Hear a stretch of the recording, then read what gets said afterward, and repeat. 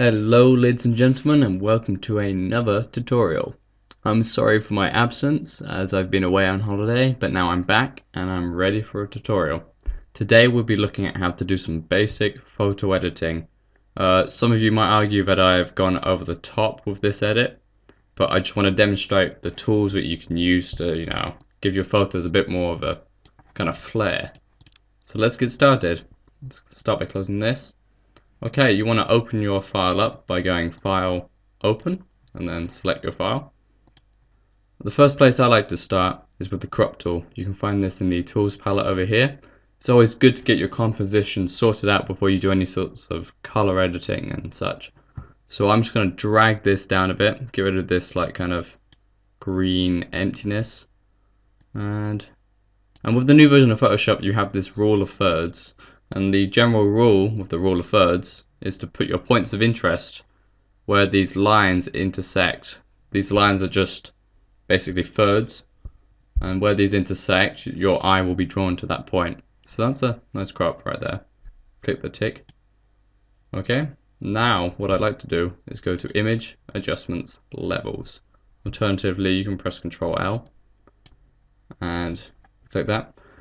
Now here in the levels kind of palette, you can drag these sliders to basically increase the contrast, but what you're doing is you're bringing all those black values closer to the white values so you get this increased contrast. So what I'm going to do, I don't like to tweak it in too much, well, it depends on the photo. About 35 is good for me. And by the way, this is my own photo, so I'm afraid I'm not going to be able to share this with you guys. So if you want to find your own photo and follow along, that's perfectly fine. And I'm just going to bring those whites up. And that's good. So 237. But yeah, by adjusting your whites, you get more of those white values coming through.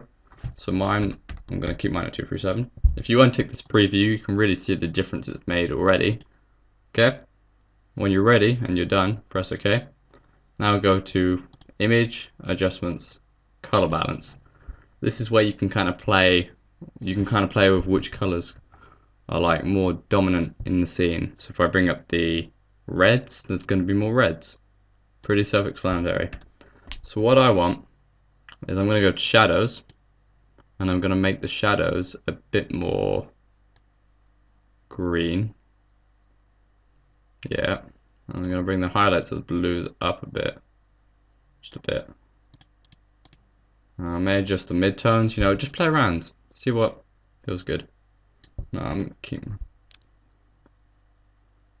what I'm trying to do, I'm trying to create this contrast between the blue and the green, or the bluey purpley and the green, to like kind of really highlight the water droplets in the plant. So you can untick the preview, see the difference it's made. It's quite nice. And now another tool you can use is the Image Adjustments Hue Saturation. Alternatively, you can press Ctrl and U. On a Mac, that would be the Apple button, the command button, and U. And if you want to change all the colors of the scene, you can adjust this hue slider here, and you get some really funky results. But what I find with adjusting this hue slider here is that, let's go to something really funky. Around the edges of certain things, you get this really nasty color. So the general rule of mine is not to play with this, but sometimes if we go to something like, I don't know, 81, you get quite nice results. Maybe that's a bit extreme. If it is a bit extreme, you can turn down the saturation. If you turn it down all the way, you get black and white, or you can turn it up if it's not extreme enough. Okay. Say if you had something like this, but around here it's a bit extreme.